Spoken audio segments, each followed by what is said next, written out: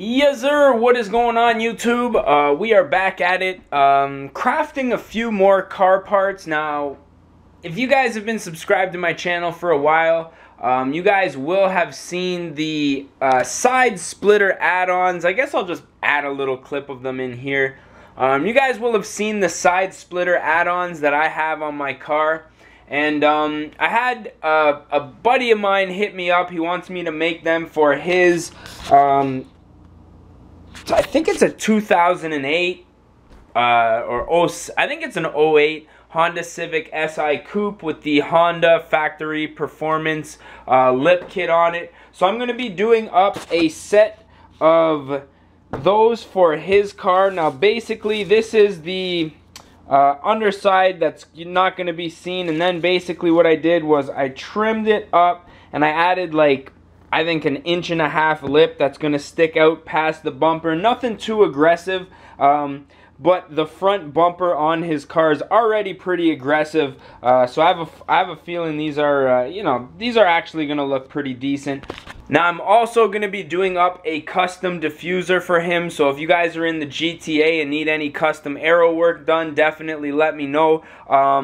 I'm going to do what I can. Like, I'm not the greatest. I'm just, you know, kind of doing what I can with what I have. But, you know, as time goes on, if, you know, these types of things turn out really good, I don't know, I'll take on a few more different projects. But for now, just the little plastic add-ons. I'm going to mock up a few diffusers, maybe in the next video. But for today, we are basically, I've got these all trimmed out. And basically what I'm going to do, where's my tool here?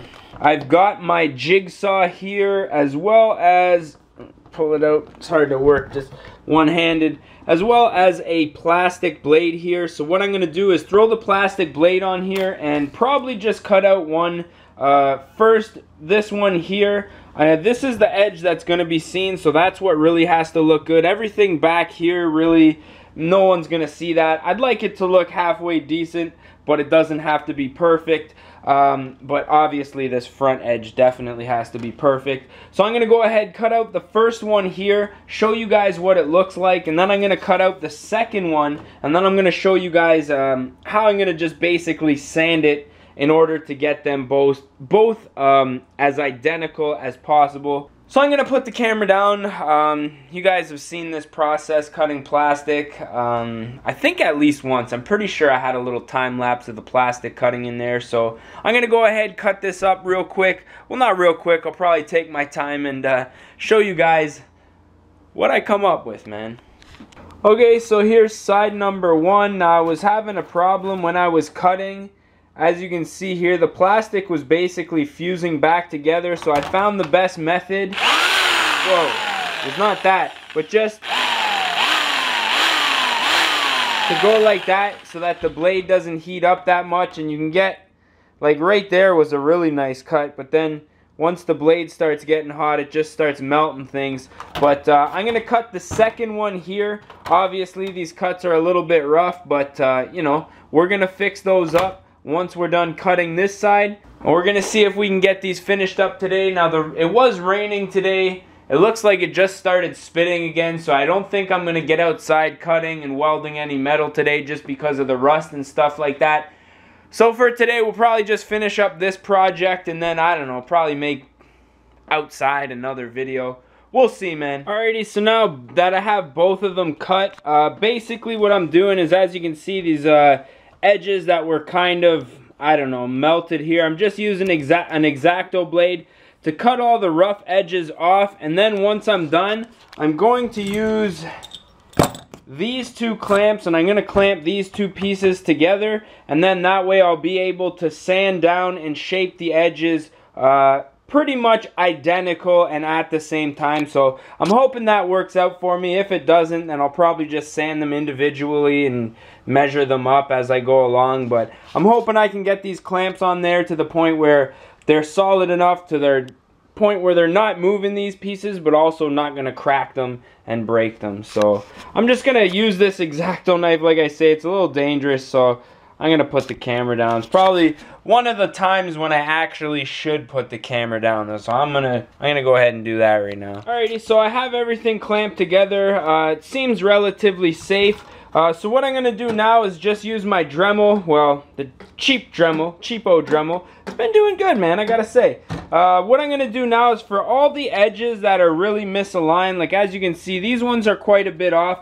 I'm gonna go around with the Dremel and I'm gonna shave everything down. Like I already started on this edge and I still got a bit of undercut on this side. But once I get every edge pretty much sanded down the way I want, I'm just gonna go ahead and use this, I don't know, I guess sanding block or whatever you want to call it, and just fix up and really round off the edges nicely so that they're not sharp. But I got a little bit of work to go with the Dremel here, so I'm just going to jump into that real quick and obviously let you guys know when I'm finished, because I don't know, the time lapses, it's really like 30 minutes in between each like take really, and I don't know, it eats a lot of footage, and you know, the memory card, the batteries, all that good stuff, so I'll let you guys know when I'm done then. Alrighty, so I just finished up with the Dremel, and as you can see, I pretty much matched up all the edges as close as I could with the Dremel. It's pretty,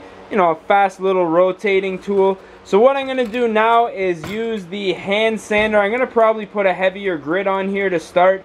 Then I'm just going to sand, obviously, the flat edges. These right here are the edges that matter.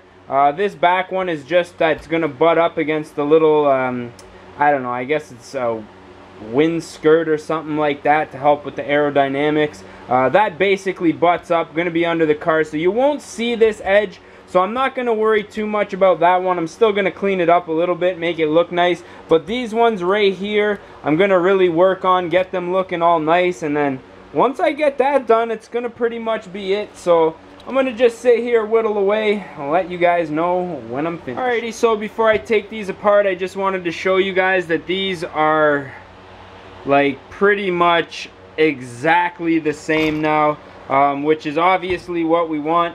So I just hit this with like a heavy grit. Like this is really coarse. I think, I don't even know what this says. It says 60 it looks like. So this is a 60 grit here. What I'm going to do now is take them apart and hit them with this, which I believe 220, which is a much finer grit.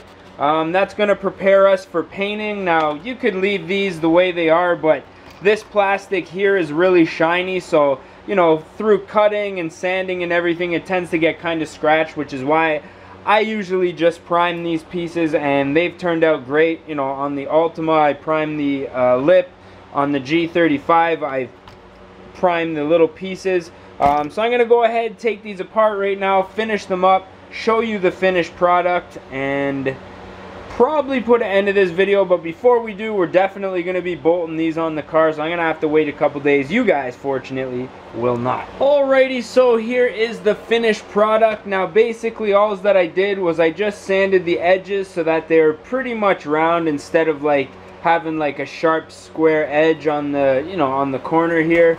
Then I sanded everything with 400 grit, so these are ready to get primed. I just used some Rust-Oleum primer. I've had a lot of success with it on little parts like this, side splitters, diffusers obviously. So here is the cardboard template that I took. Now as you can see, there was a bit of an arch on this side, so I kind of took that out just for the look of it. And if we fit this up right here, you'll see that our edges are pretty well lined up. This one's a little bit short, but that's okay. I'll be able to center this properly. And that's going to be pretty much perfect for when I get this on the car. It's going to have a nice little lip here. This obviously will be the edge of the bumper, so that's going to have a nice little aggressive lip here. And the car that this is going on is relatively low. I think I'll just do a couple glamour shots when we get them bolted on the car. I don't even know when my buddy's going to be coming over. I still have to build a rear diffuser for him. You guys will probably see that video. I actually have a couple guys I'm building diffusers for, both custom. I also am building shark tooth diffusers. You guys will probably see this in another video, in the diffuser build video. But yeah, I'm selling these right here, 50 bucks a pop. And then obviously if you guys want something custom done, you guys can, you know, come over, give me the measurements, or even send me the measurements. I can, you know, give you guys a price and stuff like that.